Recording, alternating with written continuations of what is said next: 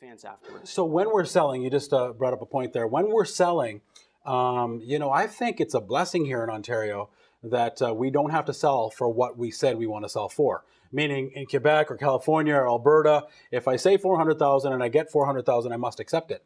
But here I could say 400,000, get 410 and still say no. That's correct. I'm leading to kind of the bidding war concept when we're selling homes. What are your thoughts on that type of strategy from time to time? It makes sense. It's case by case. So if you look at the market in that area in general, if there's 30 houses for sale that are like yours, then it doesn't make sense to do, you know, waiting on offer strategy. So if there's nothing for sale, there's a pretty big pent up demand. And, you know, and it's really the realtor who's going to give them the sound advice. And in many cases, we'll say, you know what, this for sure, we can do delayed offer strategy here. We can wait till Monday. Let's expose it for at least 5 days, get a weekend in there, and let's see where the chips fall. And you can mess that up big time as a realtor if you don't know what you're doing.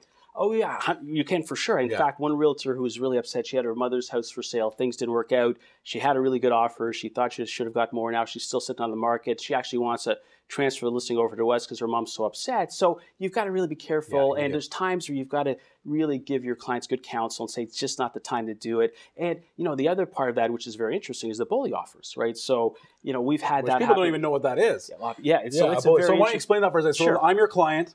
And you said, Rav, we're going to list your house on Tuesday, and we're not going to accept, and it's 400,000. You put it at 399, and we listed it on Tuesday, and I'm not accepting any offers until Sunday afternoon. Right. And then? So, I mean, we had this happen. We'll give a real life example. A couple of months ago, we had a house listed called 400,000. We had somebody go through the house the first day, loved it. And we actually thought maybe we're going to get 410, 420. We were hoping for multiples and obviously get the price pushed up. The agent said, we'll give you a firm offer, $100,000 deposit. We'll give you $50,000, $60,000 over ask price, no conditions, which really I felt was beyond the value of what we're going to get in the open marketplace, even with multiple offers. So I then told our client, you know, we've got a bully offer. What's the, you know, what the phraseology? I think we should really strongly. So we're not going to wait till the Sunday. Let's not wait until Sunday. In my opinion, I think we should take, because if we come Sunday and there's no other offers, this offer won't be at this price. And you're not, it's going to be less. It's going to be a lower price. Why would anybody pay more for the list price? If there's nobody else competing. So here they felt there was going to be multiple offers, and so it was during the the hot spring market, and so they didn't take that 450. Oh, so it took a lot of convincing. They finally took it. I mean, but actually, I was surprised. We had to go back and forth a few rounds. I said, guys, trust me, this is a fantastic offer. So they did take it, and it worked out fine. But at that point, we also had to notify all the agents who showed it. To be fair, to everybody, because we want to be fair. And our ethics are in question if we don't do that.